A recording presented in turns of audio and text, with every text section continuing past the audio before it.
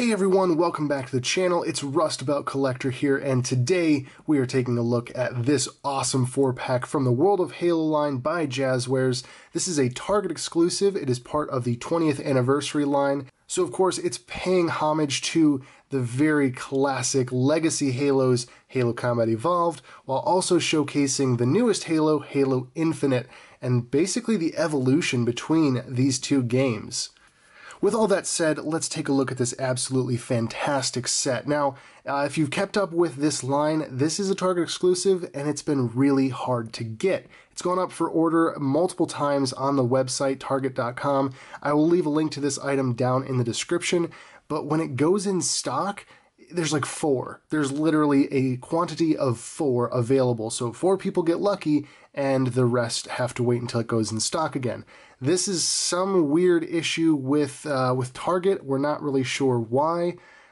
Many collectors have gotten lucky and gotten this already, which is very fortunate. It took me weeks of trying to finally get this in hand, so I wish you all the best of luck in tracking this down. I do think it's worth it. I think it is worth the effort to get this in hand.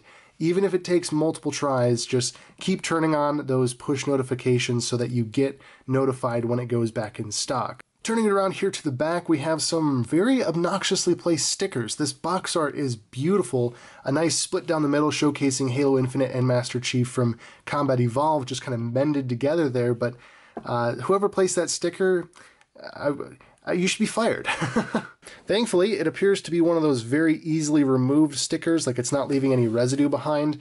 And there you can see the really, really clean artwork. I just love that. That looks absolutely stunning. And although my box is a little bit damaged, I still might just save this box art because it is so cool looking. Apart from those details, this is pretty much your standard Halo packaging that we've seen many times before, with Halo Infinite Master Chief, a list of all the characters we're getting, and just the various branding and logos here and there. Now that we've talked about the packaging on the exterior, let's crack this open and take a look at the figures inside.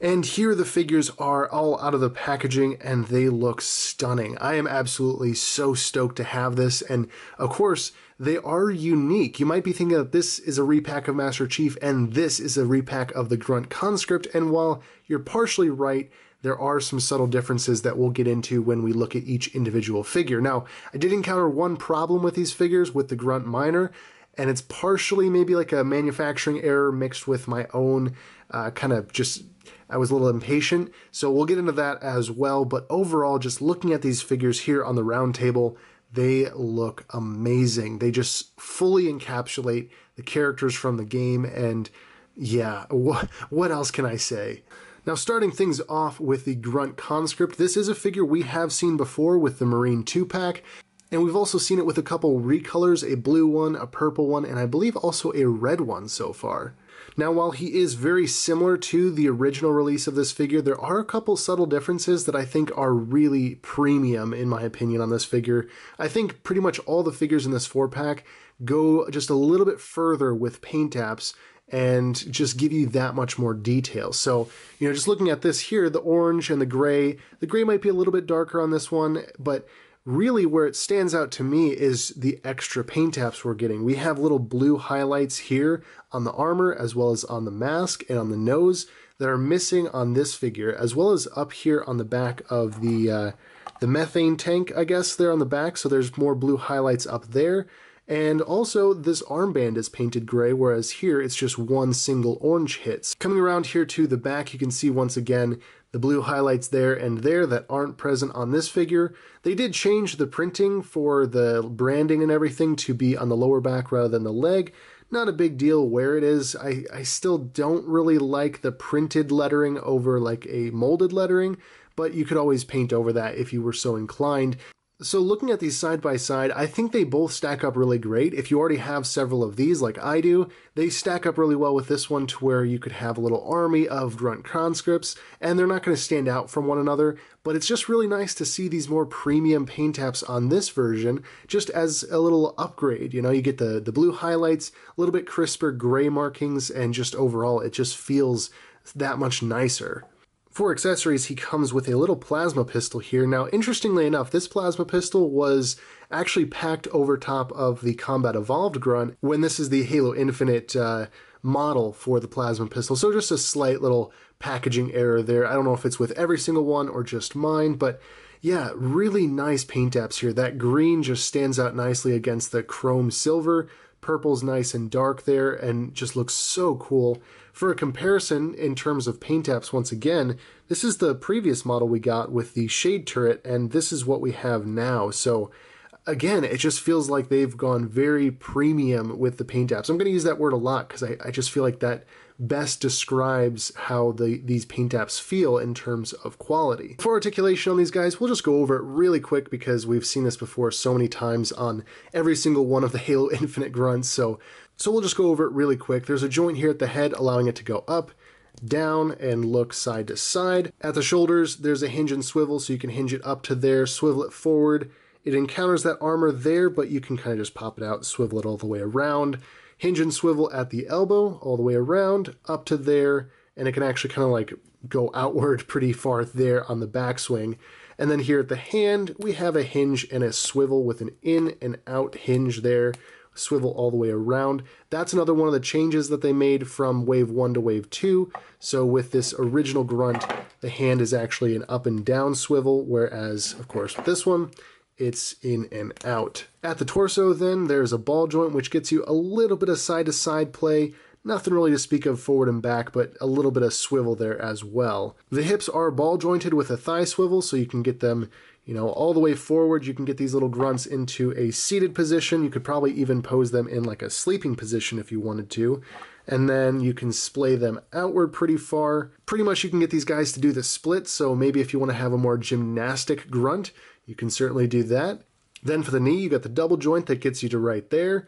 And then down to the foot, you have the forward-facing rocker that gets you that side-to-side tilt, and you can peg it forward to there on the swivel and all the way back to there. Mine's very ratchety. You can kind of hear that in the foot, and I don't think previous ones were quite that noisy, but it's fine. Next up, we have the Halo Infinite Master Chief, and I know some of you are probably already thinking, man, we're getting another Master Chief? Ugh, how many of these do we need to have? And I hear you, you know, I totally get that, but this one I feel is a little extra special. It is the second one that we've gotten now with the grapple hook sculpted into the forearm. That's something that we first saw in Wave 3.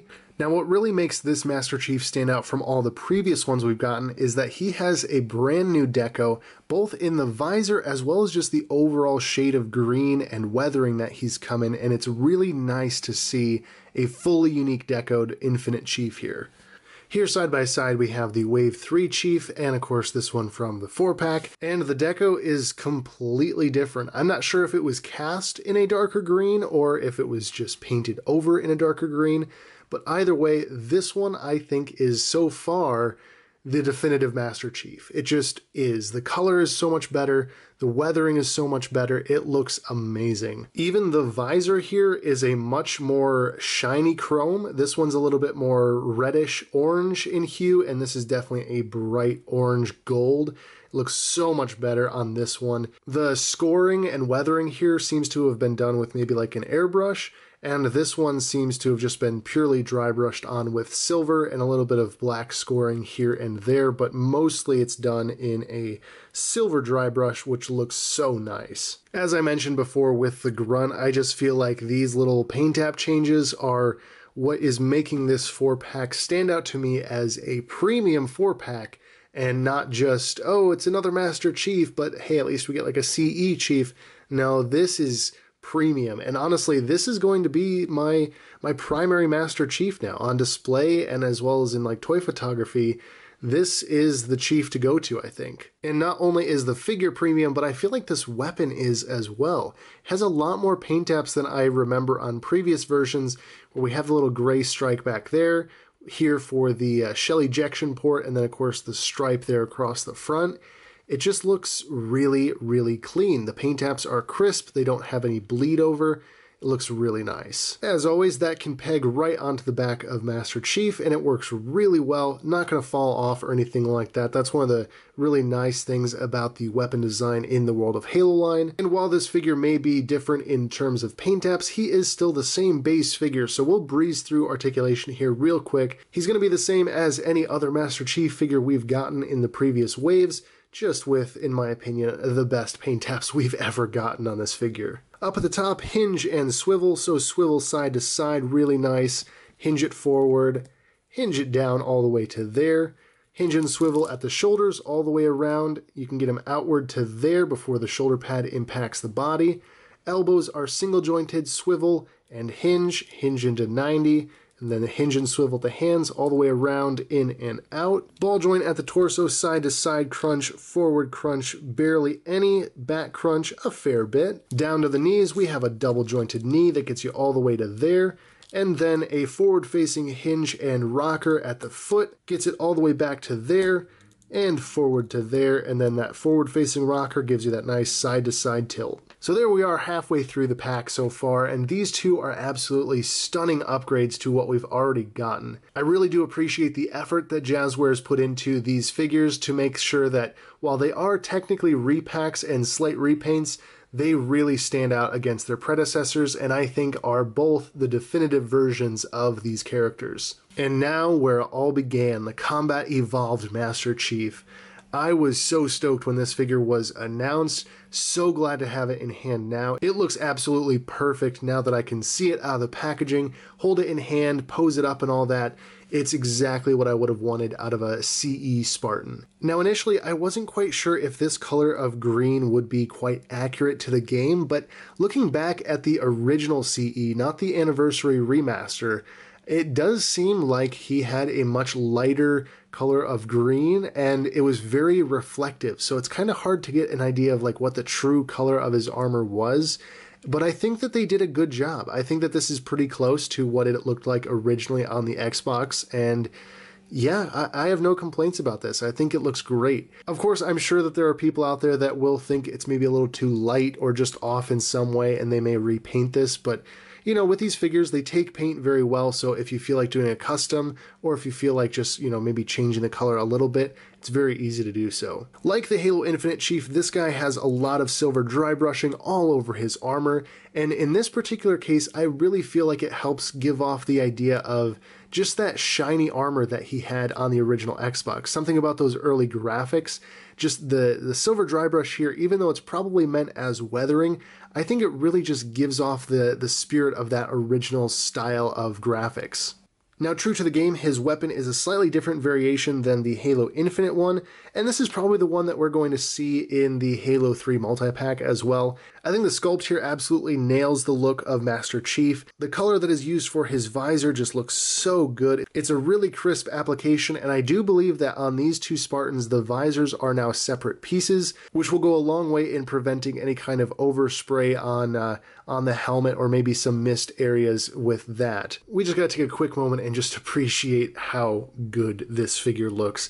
I think it kind of blends together the classic and the remastered look just a little bit in terms of geometry of the armor. I could be wrong. I haven't played either in probably like 6 months to a year, so I'd have to go back and like actually compare it to the in-game models, but just the spirit of Combat Evolved is so encapsulated right here with this figure, and I absolutely love it. Now, of course, this figure does have an entirely new sculpt, so that means we do have to go over articulation and maybe a little bit more of an in-depth look. So starting it off here at the head, we have a hinge and swivel. Swiveling side to side does impact the armor there just a little bit, keeping it from maybe spinning all the way around, but I mean, that is still a really solid range. You can get him to look up, you can get him to look down. The shoulders are nice and exposed, which gets you all the way up to 90.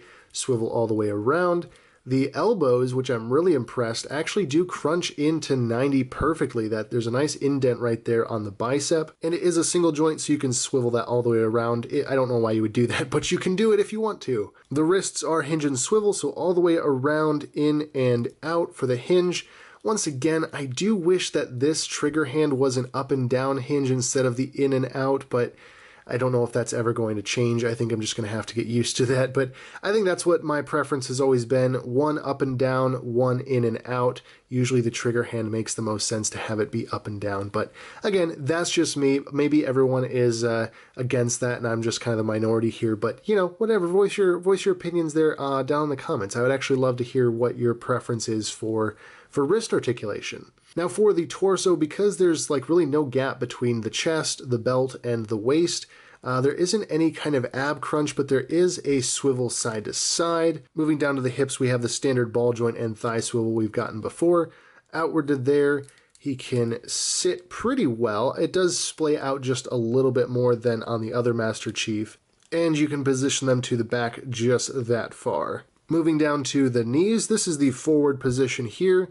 You can bend it all the way back to there. Then down to the foot, we have a hinge and a rocker, so forward to there, all the way back to there, and then, of course, you can rock it side to side, allowing you to get some more dynamic poses, which is always appreciated. So for our final figure, yeah, I've got some sad news for the one that I was looking forward to the most. My Grunt's head snapped off, and it's kind of a combination of me not being very careful and a slight factory error. So basically, when I got it out of the packaging, I tried to move the head up and down just to kind of free up that joint. It didn't want to move quite right, so I kept forcing it, which is like my cardinal rule here on the channel. You know, if the joint doesn't bend, don't force it, maybe heat it up or something. But I tried to anyways, and I snapped the peg. And in doing so, I found out that the joint is sideways.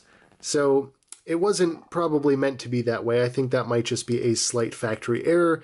But yeah, if I had just taken a little bit more time, slowed down a little bit, I could have checked that joint and made sure that, hey, it's sideways and going up and down isn't really possible. But, you know, I rushed it. I was impatient. I really wanted this figure to move and get posed for the review. So yeah, factory error combined with a human error, I guess. So it'll be back to trying to get a second pack of these off of Target.com, which is going to be very frustrating, but it is what it is. Regardless, I still think that there is a lot to talk about with this figure. It is really amazing how much detail and, in some sense, lack thereof is packed into this figure, because of course this came out on the Xbox way back in like what, 2000, 2001? I can't really remember the exact year, but the graphics were not the same as they are today, and so this figure kind of does emulate that lower resolution style. It's not super high res, it doesn't have a lot of weathering or detail, it's a little bit smooth, and I like it that way. In many ways, the grunts from 20 years ago versus the grunts we face now in-game are nearly unrecognizable. I mean, these guys are gray, these guys are more flesh-toned, these guys have actual like bone spikes coming out of their knees and elbows, whereas these guys are just kind of more dinosaur scaly, you know? It's definitely the same creature, but just changed as graphics and some design translations changed over time. But I do really appreciate the attention to detail that Jazwares has put into this particular figure, going back to probably some of the original concept art even, and just emulating everything that these original grunts were. And then moving on to articulation, or in this case, kind of the approximation of articulation. There is a hinge and a swivel here, so you could hinge it forward to there and back to there, ideally, and you could, of course, swivel it side to side. At the shoulders, we have a hinge and a swivel, so swiveling it all the way around by popping it out here underneath that armor, upwards to there, single jointed elbow can extend from there to there, and then hinge and swivel all the way around with the wrist, hinging it into there and out to there. At the torso, there is a ball joint allowing you to get some side to side, a little bit of forward and back, and of course a swivel as well. Once again, ball joints and thigh swivels here, so outwards really, really far there, which is just crazy to me. You can of course swivel that inwards, and again, he could be a sleeping little grunt there if you want him to be, or in this case, a grunt that maybe had an encounter with the French Revolution, but you know, that's just the way that it goes sometimes. Now the knees are kind of curious just because they have this like bone spike coming out the top here. There already is a right angle in the knee joint, which is just again coming down to the style of the character model in the game. But that knee joint gets you a little bit of a bend there. Takes a little bit of finagling to get it back there. Then moving down to the foot, once again we have a hinge forward and back, and a rocker side to side. For accessories, this little headless grunt comes with the first installment of a legacy plasma pistol. This is the style of plasma pistol we saw in Halo 1, 2, and 3, so it's nice to see it here because I think we'll probably be getting some reuse of this for other legacy sets that revolve around those particular games. The paint apps here are amazing. I mean, you got the green of the muzzle, you've got the gunmetal gray for the handle, the middle piece, and this top panel, and then you have that really cool gold highlight running up the middle there that has just such a nice sheen to it. This is probably the most detailed paint app I've seen on a World of Halo weapon to date, and I am extremely impressed. For a comparison, here it is next to the Halo Infinite model. You can see the Infinite model went a little bit more organic with those rounded edges, whereas the earlier models felt a little bit more industrial, I feel like. A little bit more space age techy, but either way, both are very cool and I love using them in-game. So overall, this figure pack is amazing. This is exactly the kind of figure packs I wanted to see from the World of Halo, and they delivered. And then some, really. I was not expecting that this grunt would have so many extra paint apps, and just the sheer level of detail on these two is really wonderful to see with these legacy characters. And while it is difficult to get your hands on this one from Target, it's definitely worth keeping up with it. Just keep trying whenever it pops back in stock. It's worth it to try because eventually it will pay off, and hopefully sooner rather than later Target will fix their stocking issues so they'll stock more than 4 at a time, but we'll just have to wait and see. That is an issue entirely with Target and not with Jazwares, unfortunately, so they really probably don't have any control over that. But anyways, there you guys go. I hope you enjoyed this review of this World of Halo 4-pack. I certainly did. I'm certainly glad to have it in hand and in my collection now. As always, there's a link down in the description if you want to check out my social media, my Instagram where I do toy photography of figures just like this. I also post updates on new releases and things like that so that the community at large can get their hands on figures when they come out. As always, be sure to like, comment, and subscribe, and be sure to check back in soon for more videos. But as always, I hope you have a wonderful evening, noon, or night. Thank you so much for watching, and I will catch you all in the next video.